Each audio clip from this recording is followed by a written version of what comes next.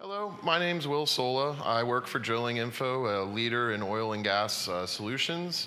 And I made an open source project. It's called the CI Monkey. You can go get it there at GitHub. And I am open to any and all ideas people have on ways to extend it, make it better. It's currently in Bash, which is kind of heinous. So going to Ruby would be really cool.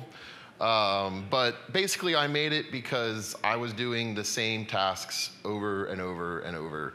And I got really annoyed by that. So I decided, you know what? I'm going to automate this. This is really annoying.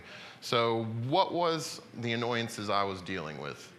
Well, there was a few issues. We started a new platform, and this platform was very modularized. So we had a whole bunch of new repos being created. And these repos just were not getting Jenkins builds. They weren't having any CI on them. They were just, just the typical developer thing, not enough time. I got to get my code out. I don't have time to make a Jenkins job. So I would just notice these repos coming across when pull requests would come up in my email. And I'd be like, oh, I haven't heard of that repo. So I'd go out and I'd give it a Jenkins job. And the next day, do the same thing. And all our builds are basically the same except for what repo and organization it is. And so I was just making like 2 changes and giving another build, and that was turning into my job. It was very, very annoying. So I didn't like that. Because there were no jobs, because we had no CI on most of these repos unless I'd seen it, we had a lot of regressions coming through. There was no integration tests being done. They would just see the green merge button in GitHub and go, oh, must be good, merge. And then it would get wrapped into our application would get deployed, and then the QA team would find, oh, you can't even log in, what the hell's going on here? So that also wasn't very good. And then every now and then you come across these people who they're working on their Jenkins job because they've changed the way their build works. They've switched maybe from play and SBT to Ant for some unknown reason or something like that. And so they start working on their build, and they're in there configuring it and punching buttons, and it's not doing what they want, and they get all annoyed, and they just throw their hands up and delete their job, and then they come to me and go, Will, it's gone. I don't know what to do now. It's like, what the hell happened? And so I couldn't even go in to the configuration to see what it kind of was, or see what they were trying to do, or try and fix it up. I'd have to go and remake them an entire new job, and that was one of the most annoying things in the world. So the CI Monkey actually ends up solving all of these problems using several technologies that I've actually learned about at several Jenkins user conferences. Last year, I gave a lightning talk on the GitHub Pull Request Builder workflow, and the 2 years before that, I learned about Jenkins Job Builder. And in using those 2 technologies, I kind of wrote this bash script that I call the CI Monkey, and it just kind of ties it all together, and I think of the whole package as the CI Monkey. And so for new repos, the CI Monkey goes out for the organizations I specify, and he searches all the repos in there for a Jenkins folder. If he finds one, he goes, okay, this must have a build, move on. If he doesn't, then he'll check out that repo, try and figure out what type of build it should be, and then lay down a template on it to make that type of build. And then he'll go and run Jenkins Job Builder against it, against the Jenkins. As far as regressions go, not only does this get me CI builds to get my tests run, but the GitHub Pull Request Builder will actually allow you to see the status of what would happen if I merge this pull request right now. It will go out and run a merge of your branch with whatever branch it's going to, and then run the tests against it. So we can actually find out, before it even goes into the main line, what are the problems, and we can keep a more stable master or development branch, or however you do that. And then for the cowboy coders, the guys that go out there and just delete their job and then come whining to me, well, since now all configuration for Jenkins is in the source code right there, right in their repo, I can either revert their mistake, or I can see what they were trying to do through their series of commits and actually go, oh, you just need to change this one line, or yeah, YAML's kind of an annoyance when it comes to white space, but you just need 3 instead of 2. And so that allows us to get them to still be able to configure their jobs. Like, I don't want to get in the way of that. I don't want to get in the way of people. Like, development should be able to do everything development needs to, but it allows me to help them and not have to start from scratch. So I'm going to go through these 3 technologies, tell you about them, how to use them, and then end up with the CI monkey and tell you how we use that. Whoops, went way too far. So the GitHub Pull Request Builder is a plugin for Jenkins. It goes out and it builds the merge of your code with the branch you're going to, as I said. But I actually think of it more as a workflow than a plugin. It allows you to get continuous integration on a feature branch level. So even before it goes into the main line, you can get continuous integration running. And so how do you do that, and what is the workflow? Well, you just kind of work as normal. You create your little feature branch and start making your changes. And then if you're doing test-driven development, you write your tests first, obviously. Once all your tests are written, you push your change up to GitHub, which you should have been doing already anyway, and you open your pull request. And it'll go out, it'll merge that code together, and you'll get a ton of test failures because you haven't written any real code. And so then you just continue to write your code and commit it and push it to GitHub, and every time you push up there, it'll run another merge build, and you just keep doing that over and over until all your tests pass, and then you're done. Profit. So sometimes you may get situations where instead of having more of a team controlling the repos, you have like one person who, like, I'm the owner of this repo, I'm the owner of that repo. And so if you open your pull request too soon, like if you're not doing test-driven development, so you just start writing your code and you just want to make sure you haven't introduced regressions, then you'll notice that your pull request might get pulled too soon because the test all passed, so he thinks, oh, you're done, I'm just going to merge that in. Well, that's not what you wanted. You still have more to do. The feature doesn't work. You didn't write any tests for it because you're out of time or whatever reason you're not writing tests for it, so it's not going to work. And so one of the ways you can get around that is just put work in progress in the title of your pull request and remove it afterwards.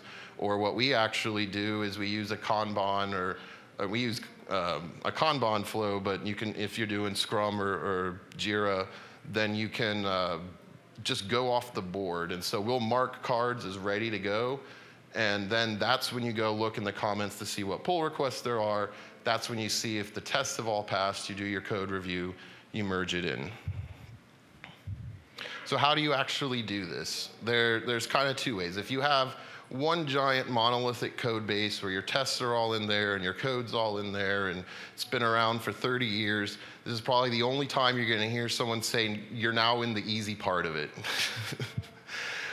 Because you'll be able to just run your build like normal. You have all your targets, all your tests in there, so you just run it and they run against the merge of your stuff. If your tests are in a different job, or you have several downstream test jobs, like an integration test and a unit test and a whatever other type of test you have, then you can actually have the main build it, and then it could deploy it, or it could trigger another job that could deploy it, and then you can keep passing the SHA and ref spec down the chain until you get to your tests, and then they'll run against that SHA and ref spec. And so you'll actually be able to get them to all run their tests against the merge of your code. And then if your main build is blocked on your downstream builds, then if it fails, it'll go put that in the pull request and it will fail, and you'll see that. If you don't block, you wouldn't actually see the test failure. So it's a key step there. You can also, if you have, as we have now, we have a bunch of Apple components that all tie into widgets that tie into the application. So what you can actually do there is you could take your widget and have it change say you're using Bower to pull it in from GitHub, you can actually change the Bower file for your upstream application to go and pull your feature branch, or even if you can, pass the SHA and ref spec of the merge and then run your upstream tests of your application, pulling in your code and running your tests. If you're using something where you're publishing jars, then you can actually change the deploy location of that jar, go and trigger your upstream or downstream, upstream build probably, of your application, and change the IV file or Maven to pull in from that new location that you're publishing to. And I like to make that just kind of a PR folder underneath where you're actually publishing to. So if we're publishing com drilling info, global, map widget, then you would just do map widget.pr, or you could even make an identifier on there and change the resolution to pull that. So you would publish it to a different location and then pull it in when you trigger your upstream build. But there's more you can do than just running your tests. We use Wintersmith for a lot of our documentation, which will take Markdown and turn it into a web page so that other people can see it. We run GitHub Enterprise, so we pay a lot per seat. Not everyone needs a seat always, but some people need to see the changes that are going in. So you can actually go ahead and do the deployment of your change to your documentation and have that deployed elsewhere so you can give it to your UI people or design people and they can look at it and go, oh, that's 1 pixel off, you need to move that over 1. And so you'll make that change, push it up, it'll redeploy it, tell him, oh, you need to, there, the change is made. He'll go and look at it and go, oh, that's cool, that's good. You also have non-tech people that might want to see your documentation deployed. So your CTO, your C-level execs, and people like that. So again, it allows you to deploy it, and you just send them a URL, they click it in their email, and they go, yeah, that's cool. Because if you're just trying to show them the markdown, they wouldn't be able to even see the images necessarily if they're looking at just the markdown file unless it's being rendered in GitHub. And so they may not even understand really what it looks like and be confused. We all know how the C-level execs are. They don't quite know too much about tech. I'm sure they're great at business.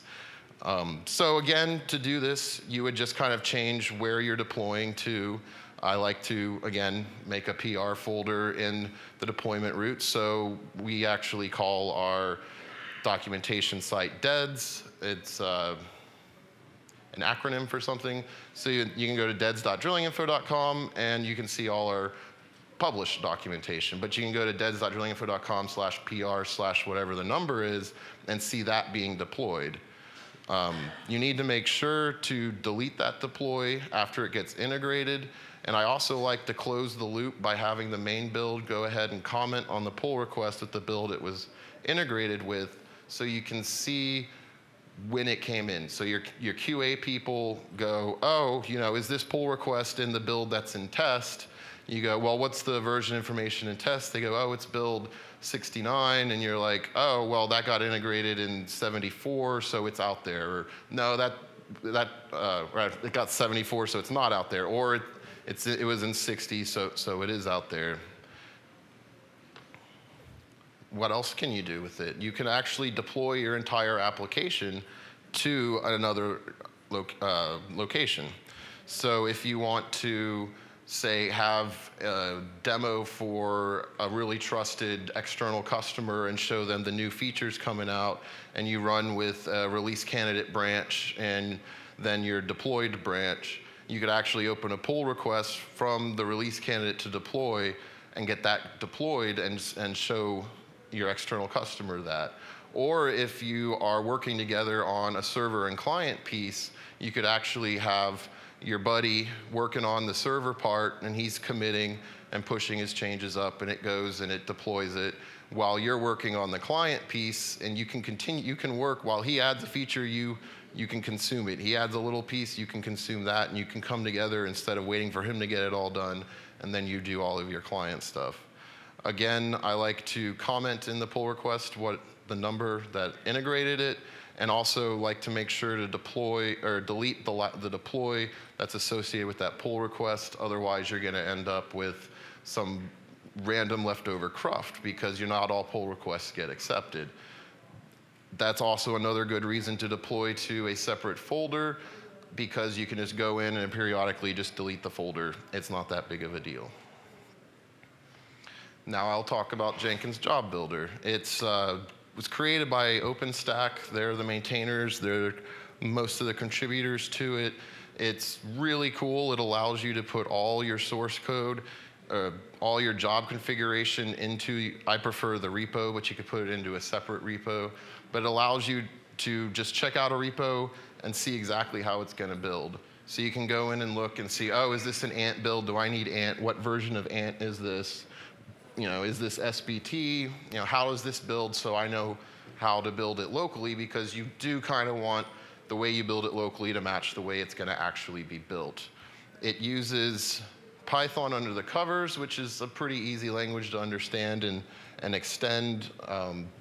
Jenkins Job Builder the community is pretty strong, and they accept a lot of additions to it. I'm a pretty active committer there.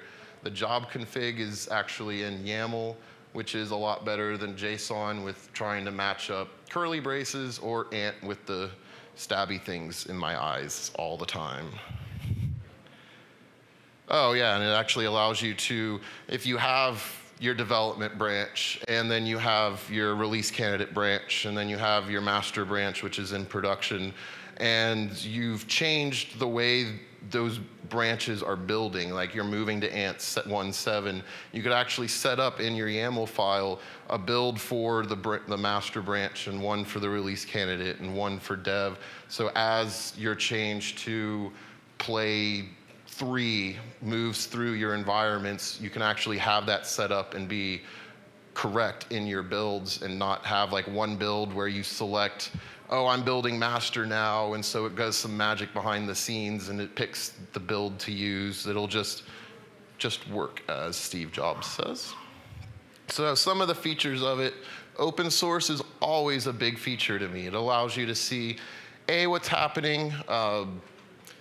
I could make a little joke here about the NSA, but I'll skip that one. They're probably watching anyway. But it allows you to add new plugins. As all these new plugins are coming into Jenkins, you can go ahead, and if you need it, just go ahead and extend it, add it, commit it back, submit it back to the community, and get it integrated. They're really good about that. And when we actually ended up switching to Jenkins Job Builder, I was fairly new to Git, and I didn't really understand it, because I was coming from Subversion, and I thought Subversion was the hot, cool thing, and yeah, no, it's definitely Git. But it helped me learn Git. It helped me learn to keep a tracking branch for upstream, because I actually put all my changes into my master, and then when I pulled from upstream, it was an absolute mess. That was not fun to recover from. They use Garrett to do their code reviews and gating and +1s. And I actually really like Garrett. I kind of would like to use it in my company, but it's a little more stringent than what we want right now. And then I also learned how to rebase and change my history, because I went through like Subversion and just committed all my changes and pushed it up, and then I submitted it, and they just shot it down. Whack. No, 1 change, 1 commit. And I was like, okay, how do I do that? So I had to go find out how to go through and interactively rebase my history on my branch and make 1 commit, and then put my the OpenStack ID on there for the change, so it would get hooked into Garrett correctly and everything. So it actually really helped me learn Git, and that was pretty cool. Now, some of the actual features of Jenkins Job Builder would be macros. Macros allow you to make a section that gets reused over and over, and it allows you, but it only allows you to do it for specific sections. So for your file, you'll have, if looking at Jenkins configuration, you generally have like your builder section where you're building with AN or SBT or Bash. And then you have a publishing section down below that for what to do with the test results, your JUnit section and things like that.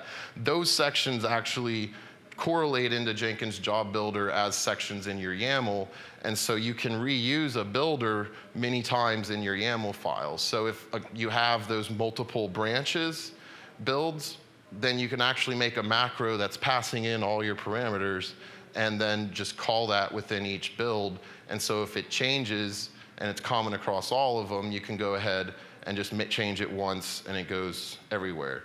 I am not a fan of copy and pasting code. So templates are essentially like macros, except you can put all those sections together. So you can actually make an entire job, and it's a job template, and it includes a builder and properties and wrappers and publishers and things like that. And then you can reuse that in all of your jobs. So again, it cuts down on copy and pasting and less stuff. And then one of the most important features of it, if you're trying to extend it, is the fact that you can run the test and have it output the YAML or output the XML it's going to submit to the API to a folder. And then you can go look at that, and you can go to your test Jenkins and do what you want to do there and save it and look at its XML and compare the two. And what I've found is I've had a typo in the way I was implementing the plugin and what XML it was going to produce, and it gets sent to Jenkins, and Jenkins looks at it and goes, I don't know what that is, I'm not going to put it in there. And so then I'll go look at the config XML and be like, why is my section not there?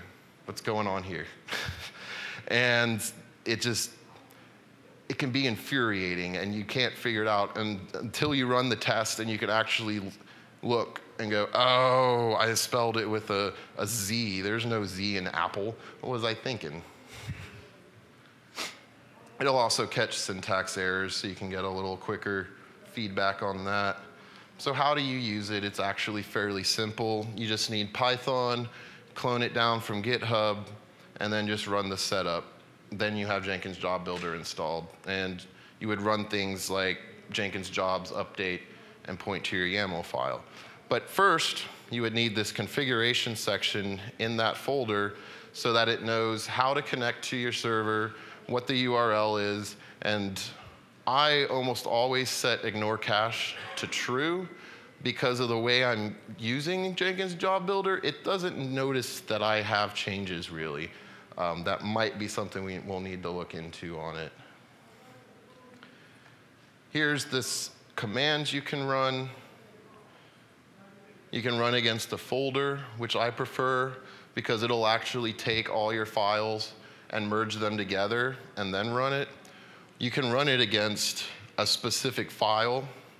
You can run it even against a specific job within a file. So you have a lot of extensibility there. That's how you test it. And then you can just run that same Python install command that I showed you earlier to update it.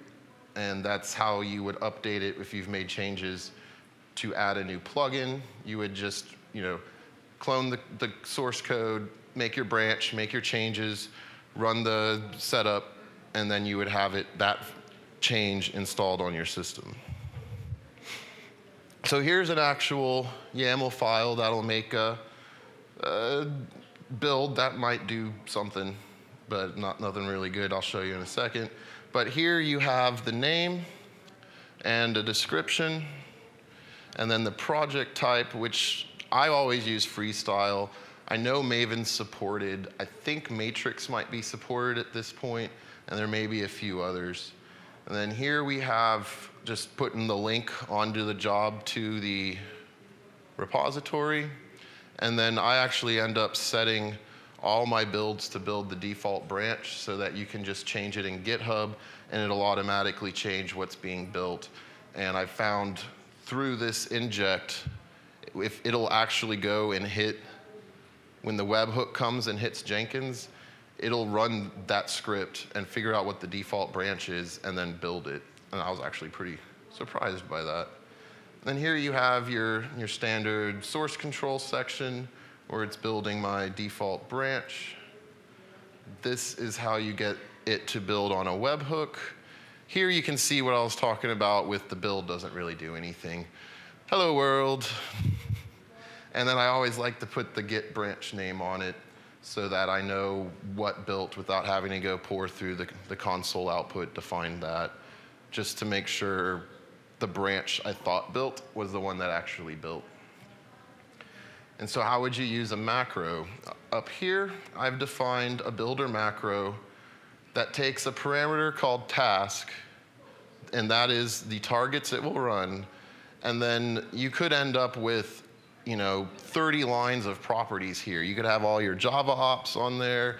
You could have, for CI, you don't want it to fail on the first error. You want it to keep going and report all the errors to you, but it could be when you run it locally that you just want to find the first error, fix it, and go forward from there.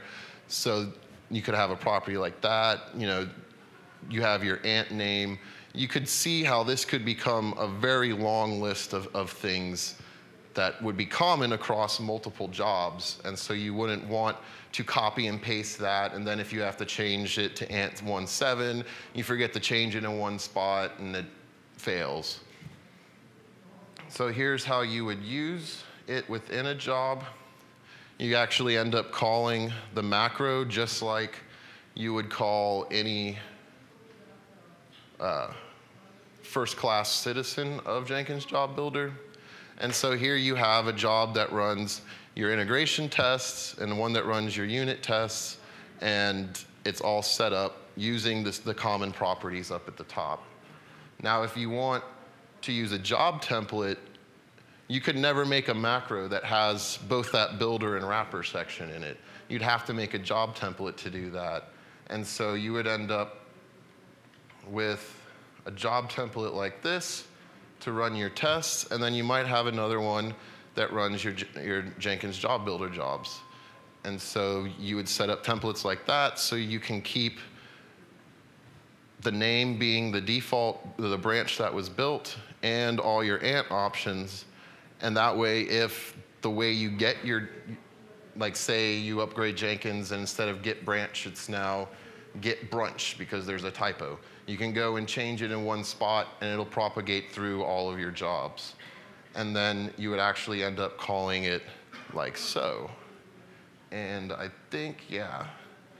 So it doesn't seem too cool or too awesome when it's just in one file.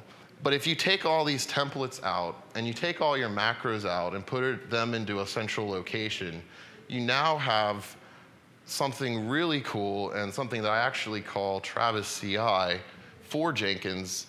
And this is actually our build YAML for one of our repositories with all 3 of the builds in it. And it's pretty cool how it works because we can put the macros and templates in Nexus, have the Jenkins Job Builder job, pull those down, and it'll end up merging with this file and creating all our builds. If you want to put a release build in, you could actually just add a line, a line after this or between 8 and 9 called name-release, and now you have a release build. So it's pretty cool stuff. How do we use Jenkins Job Builder? We actually do not allow anyone to make manual changes to Jenkins. Every single time a new developer starts, they send me an email and go, Will, I need access to Jenkins so I can configure my jobs. And I have to send them a link to our documentation saying you don't get access to configure your jobs. But I still want you to configure your jobs. You just have to do it this other way. And then there are a few people on my team that can actually go in and manually configure it. And this allows us to help people that are trying to create new jobs or change their jobs. We can go in and look at what's actually in Jenkins and then look at what they've done and help them along to get to where they want to be and say, oh, you didn't get the branch set right, or you didn't get, you don't have enough spaces in your YAML, so it didn't, it didn't read that part correctly. And then I also have a JJB init job. And this is essentially your get out of jail free card. This is how you get out of a corner you've painted yourself in. Because we have Jenkins Job Builder jobs that run every time there's a change to the Jenkins folder, then we, because of that, you can actually make a change that will cause your job to never run again. You could change it to be looking for your repo in public GitHub, but we mainly only use private GitHub, and there's no way to, it's gonna go keep trying to check out from public GitHub and it can't change to go point there. So you run this job, point it against your branch repo and org, and you can actually get it changed to work again correctly. We clean the cache and we don't allow the cache to be used to make sure that when we run the build, we're actually going to make the job look like the way it is. Because of this, that doesn't change ever. The macros used in there do change. And Jenkins Job Builder, I don't think, will notice that because the macros changed, your build is actually changed and it needs to reconfigure it. I've seen it just go, oh, I've already saw that, so we're good. So I make sure that the cache is not used ever. And then every weekend, we go through and poke all the JJB jobs just to run them, make sure everything's what it is in the repo and in source code, so we know that what we have in Jenkins is what is there in what should be the record of truth, but is not always. And you could end up with some of us that have manual access. Well, instead of just going in and changing the default branch, we'll just go in and quickly set it to what it needs to be, run that build, move on, and forget to change it back. So we have to make sure that it'll be set correctly. So now I'll get to the CI monkey. He goes out and he crawls all of our organizations that I have set up, and he just looks for a Jenkins folder. If he finds it, he goes, oh, okay, cool, you must have jobs, and he moves on. If he can't find it, then he'll check out that repo, he'll put down a Jenkins folder, and then he'll try to determine what type of build it is, and he'll put down a template accordingly to what he thinks it is. And generally, the only things that change would be the name, repo, org, and type. And the type is what it thinks the build is. And then it'll go through and replace those 4 values so that everything is set up correctly, and it sets up common sections for us. The central configuration also allows this, but we have the same properties across everything, the same notifications. Everyone's notifying into hip chat. Everyone's building using webhooks and not polling and things like that. But what's even cooler about it that you're not going to get with the job DSL plugin or things like that is it'll also run scripts for you. So it will go out and find your README, put it all into memory, and at the top of that, it'll put the build badges for your repos on there. It'll also go out and make the webhook for GitHub. If you're using Jira, it can go out there and say you want a new project per job, so you can have failed builds open an issue or whatever, then you can have it go and hit the Jira API and make a new project for it, and etc. Whatever you want to do is up to your imagination. And so I have it running now at DI. It's been running for a few months. It's open source again. But it lays down these 3 branches, these 3 builds for every single repo it finds. And if it can't determine what it is, it actually lays down a template of unknown type that just fails. It echoes, I need a build, and then it does exit 1. But it'll create your main build, so it'll build the default branch and make sure to wipe the workspace in case you have artifacts left over from changing the default branch. It'll lay down the pull request build to run the tests or any further stuff you would like to do. And one of the things I get all the time is, well, I changed the Jenkins Job Builder code in my pull request, but my tests are still failing. Why is that, Will? And I'm like, it would be really cool if it would go and run Jenkins Job Builder if it saw that your Jenkins folder had changed, but it doesn't do that right now. So my recommendation to them is to run the JJB init job against their branch and then run the build and see if it works, and then get that pull request pulled in with their pull request for the code. And then NBC. And then we have the Jenkins Job Builder job, which, again, the pull request should probably be running in some fashion. I think what I might try and do is have it run against your pull request changes, and right afterwards change it back to the main build. But what I like to do with the Jenkins Job Builder job is make sure to trigger the main build afterwards, so you know that the changes you've made have left the build in a good condition. I'd like to give a big shout out to our sponsors. Thanks, guys.